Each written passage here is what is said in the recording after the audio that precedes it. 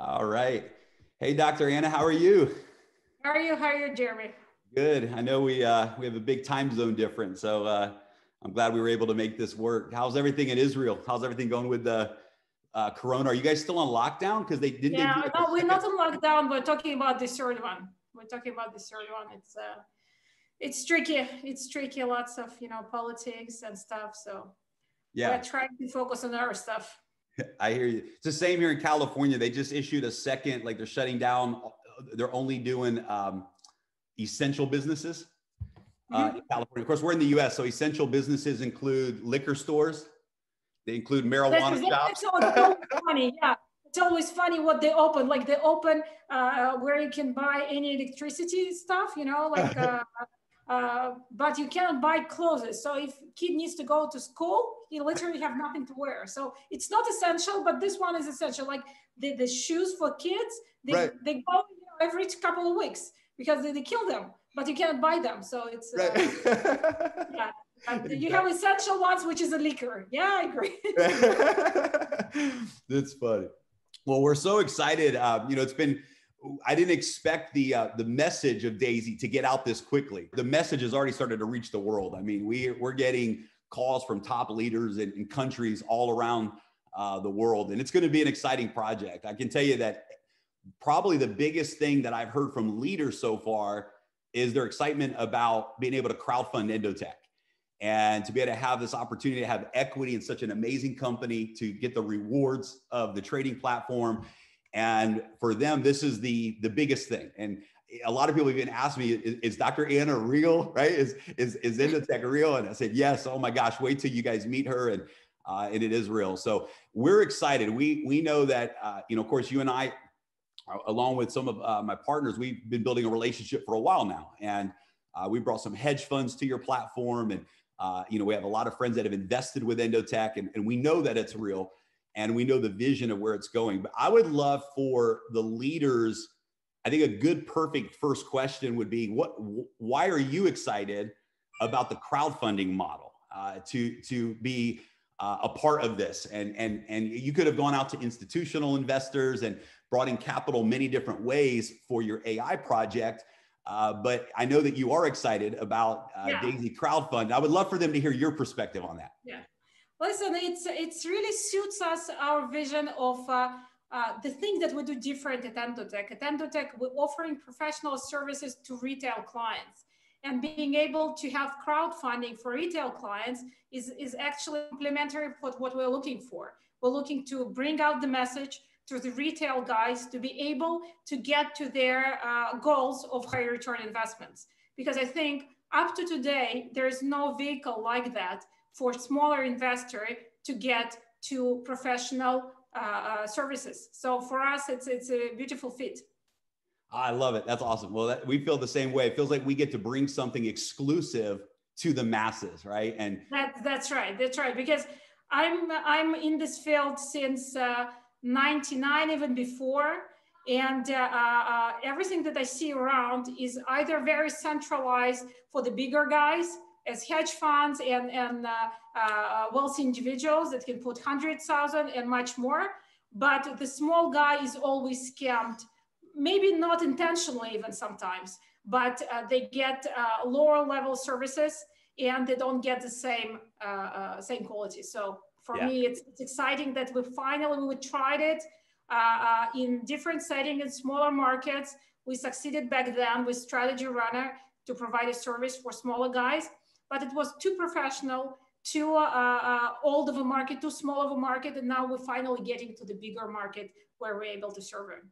that's awesome. Yeah, we love it. And the fact that we get to actually crowdfund Endotech too, and be a part of expanding what you guys have is really exciting. We're so honored to be a part of it. I need to thank, folks don't know who Adam is yet, but Adam is one of the partners at Endotech and a good friend, but he actually came up with the name Daisy, didn't he? He came up with the branding of Daisy. That's correct. Yeah. Yeah, the way we brainstormed it about Daisy is that I said, like, I'm a huge fan of sci-fi. You know, like you cannot be in the AI and not to be a huge fan of sci-fi. And starting age of, I don't know, 7, my brother started to get me into sci-fi, and then I started to read myself. And it was always was some computer, some smart computer called with cute name, you know, like smart name. And then he said Daisy, and it's really clicked because, you know, the Daisy, it does many things. It's like, it's the name of computer, right? It's the name of smart entity. From other side, it's so pure. But from the other side, it's very complex because you have thousands of these yellow pieces that working together, and apparently they are decentralized, so they're not connected. So it's like a very complicated name from other side. It really suits what we do. Well, not to mention it's got AI right in the middle of the word too, right? Yeah, and all, yeah, exactly. Daisy, it's the AI inside of it. So it's from our point of view, it's like it's perfect name. We really fall in love with this from the day one. Well, I got to thank you too for allowing us to use the same name for the crowdfunding model, because we fell in love with it. When you and I first started talking about Daisy as the technology platform, the AI, I mean, I said, this is brilliant, the super intelligence. And when we started looking at the crowdfunding model, we fell in love. It's such a simple, clean name. It represents such a beautiful story, and we love it. So thank you for letting us also use the same name. And so, you know, I think it's good so people have no confusion. You have Daisy Crowdfund as an entity, and then you have Endotech's project Daisy, which we are crowdfunding. So thank you guys for letting us be a part of that with you. No problem. It's like, actually, once you mentioned that the crowdfunding will be done by smart contract, it really clicked for me, because I was worried about crowdfunding, the way it will be done. Yeah. And smart contract, I'm a huge fan of blockchains, because I think it allows people to have transparency needed for the story. So blockchain allows people to see what's happening inside, that there is no misuse of the funds or misuse of the situation. So for me, smart contract is the way to protect the clients, to protect smart crowd community from this type of situation. So I'm really excited that blockchain came together in this situation with the crowdfunding and with Daisy. Yeah, we agree it's the perfect solution. You know, the centralized world certainly has put a lot of limitations, control. You know, things can be done that aren't always just. And I think what I love about smart contracts and decentralization is it can create a more just environment where the promises are delivered every single time as expected, and nobody can change that. So I know that maybe your biggest passion is artificial intelligence and the role that AI can have in the fintech space, the financial world. You've been a pioneer in that space for decades now, a thought leader. You've developed many AI systems that are now operating with brokerage firms as the AI backbone for many platforms around the world today. And you've had enormous success there. So maybe just share with everyone why you believe AI plays such an important role in the fintech space. Talk a little about maybe what that role is, or why you have such a passion for AI in the trading space and in the fintech world. Yeah, listen, it's a bit tricky, because it's AI is not a simple thing to explain and to understand. From one side, you are trying to mimic what our brain does and how we function. In fintech, it's different. Nobody knows what will happen and how we should function. So it's different type of AI where we're trying just to improve on the modeling, on the algorithms that are built, and we're using AI technologies for it. So that's why we came to the project of Daisy, where we're actually trying to surpass these issues of AI and go directly to super intelligence, where we're saying that proper AI will not function in fintech. And the reason is that the dimension of the information is very low in fintech. Like, you have a price, you have volume, and you have very limited data backwards. So if you're not talking about high frequency trading, you have very small numbers of data. So you cannot really predict anything in technical analysis using pure AI and so on. So instead, we are talking about moving to the next phase. And this is very exciting for me personally, because there are very few people that are thinking about taking AI to the next level. And here we can, try it in real time, in real field, on the field that we're already succeeding in Endotech based on previous level of AI. And our goal is to take, and here I want to go to a very precise definition of what we want to achieve. Because in fintech, right now, whoever is doing modeling, they receive so-called Sharpe ratio that is a metric for result. And the result is usually 2, so it's considered to be extremely well.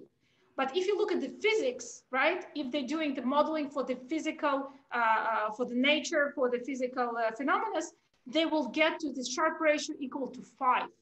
So you see the discrepancy, even it is the sound of discrepancy between from 0 to 2 and then 5. So for us to step to super intelligence is basically saying step above and try to understand how the money moves, how the assets are trading, what is the real logic behind it.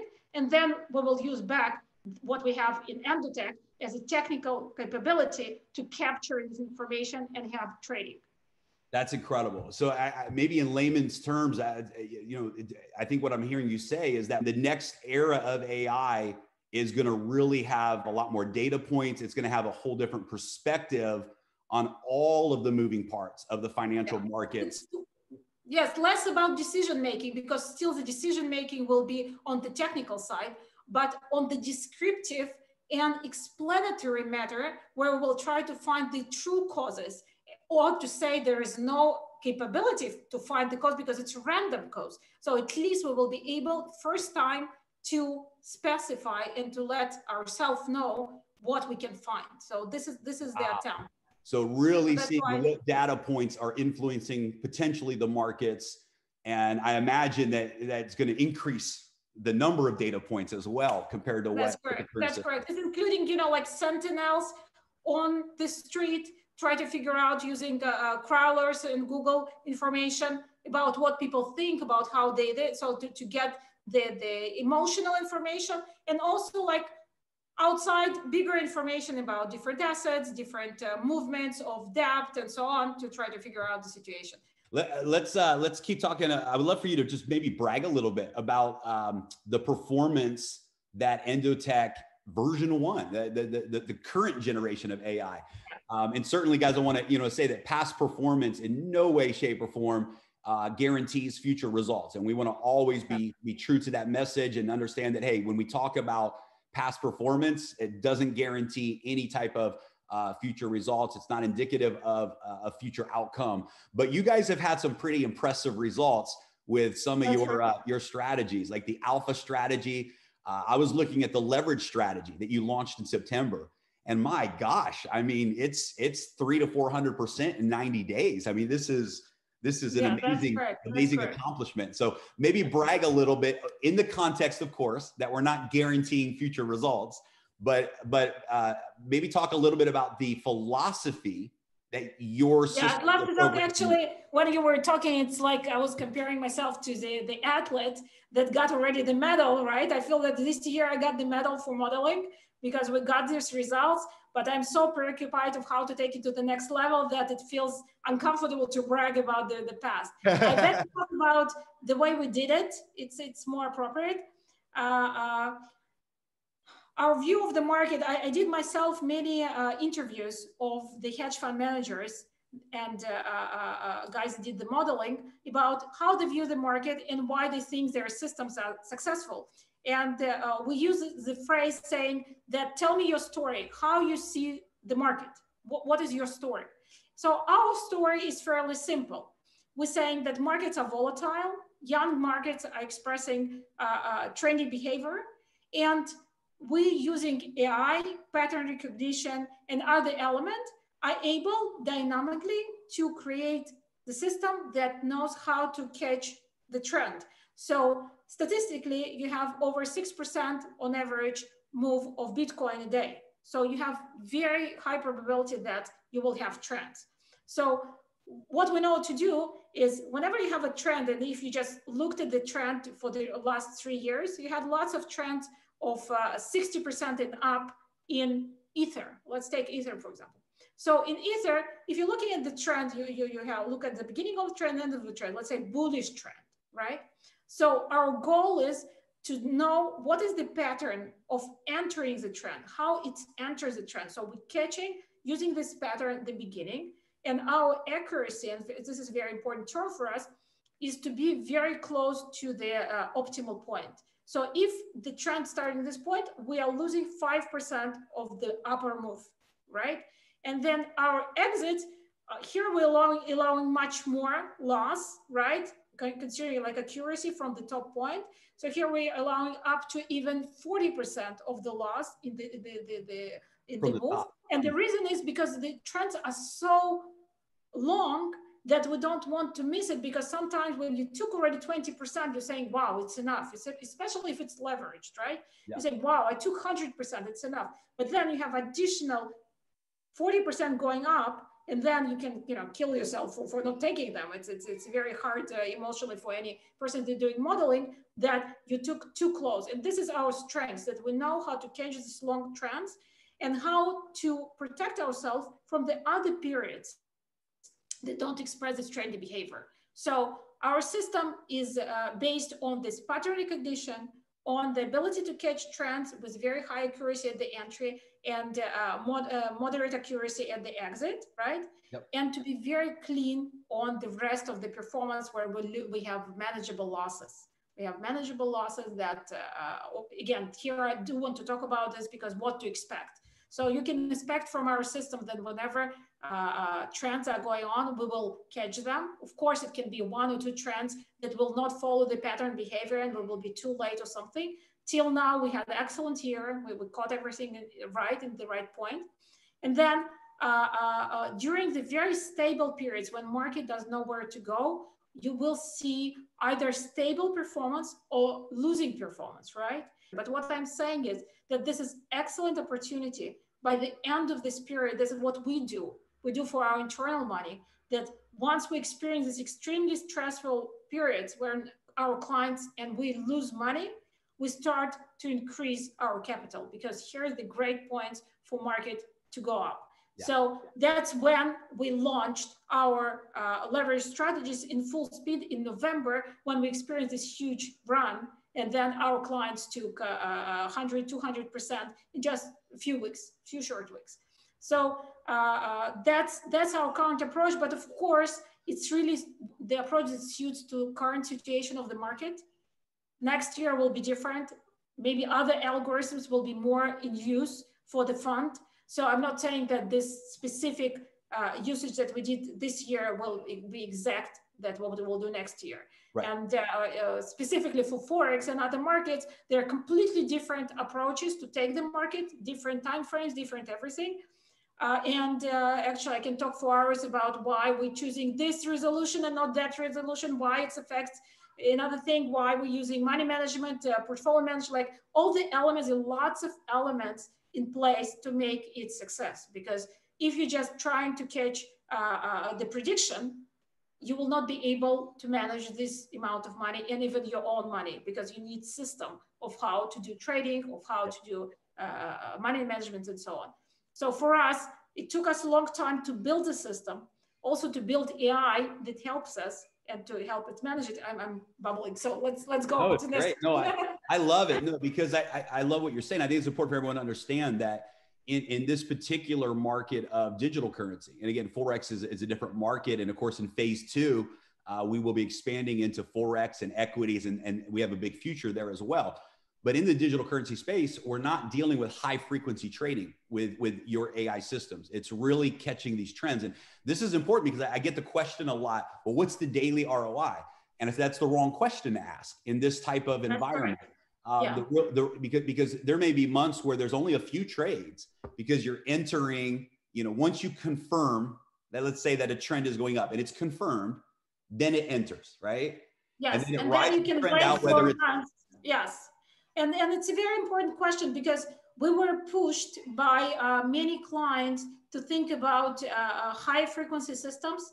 And what I'm saying is that in specific markets like crypto market, where you have very high commissions, you have very high cost of execution, you have very low liquidity, you cannot go to high frequency. So you need to be comfortable with tactical investment. You need to look at this as investment, not as a trading.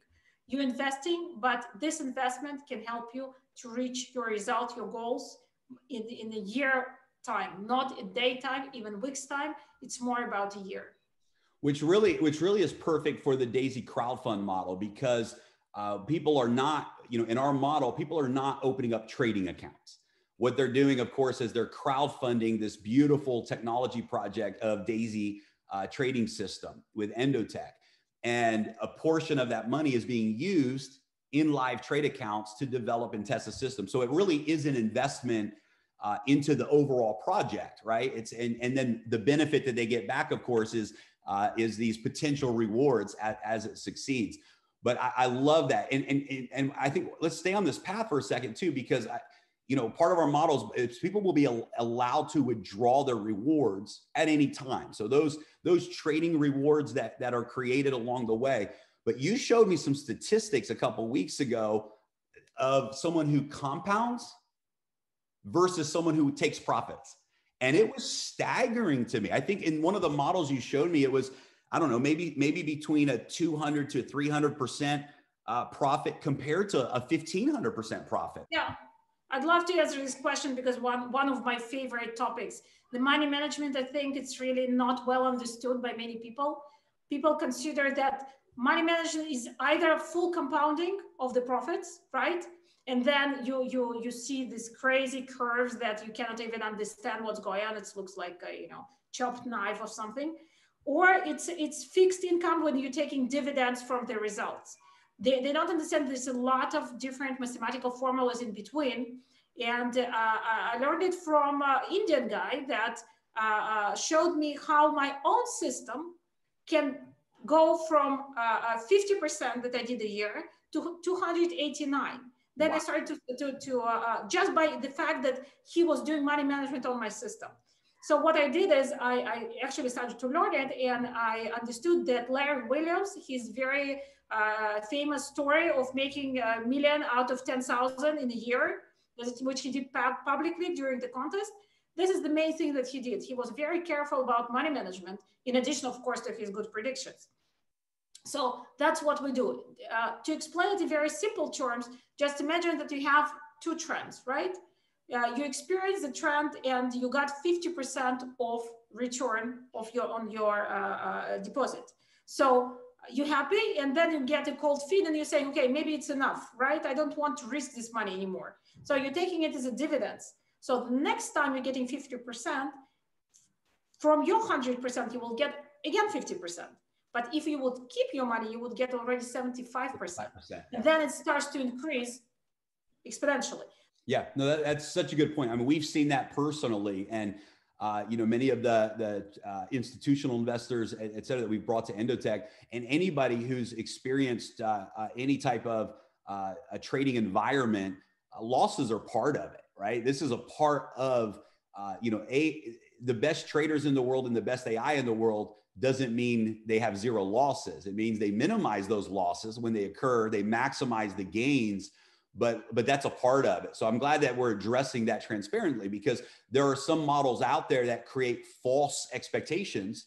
That's and correct. Even yes. Where they're showing gains that aren't real, right? Because they're trying to meet this false expectation that every day there's profits. Yeah, we call this system marketing systems, because the way it's done, and anybody can do this. Like if you enter the market and you're expecting very short win, right? You probably will be right 99% of the time.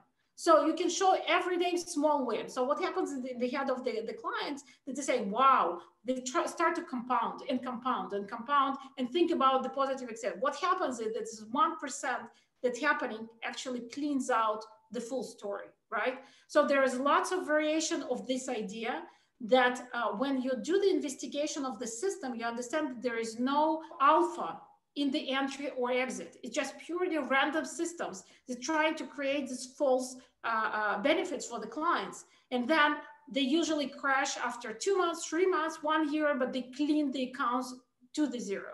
So they use martingales, they use random entry and exits, and they appear to be very successful for some period of time. They have huge avalanche of the clients coming to the system because they're saying it's a new thing. I don't trust the systems that don't lose. The true system, specifically trend type of system, supposed to lose more than it wins time-wise. It's supposed to have much more losses than the wins. Then it's a true system. Yeah. It's incredible. It kind of leads me to another question, a side question, but this has come up a lot with leaders, and the security when the funds go into the trading from the smart contract. One question that has been asked by many, many leaders is, hey, what are the protection mechanisms that are in place as the funds go from the smart contract to, for example, the brokerage account on Binance and the interim custodial process in between? Can you just share and just let people know the safety measurements that are there? Of course. Listen, first of all, we're starting with certain level of the security measures that we're implementing as we speak. And it will just be increased with time come. So we're starting with, first of all, working with a team that actively hacking our system and checking if it's not hackable. Second is we have multiple keys for multiple partners to make sure that it's processed correctly.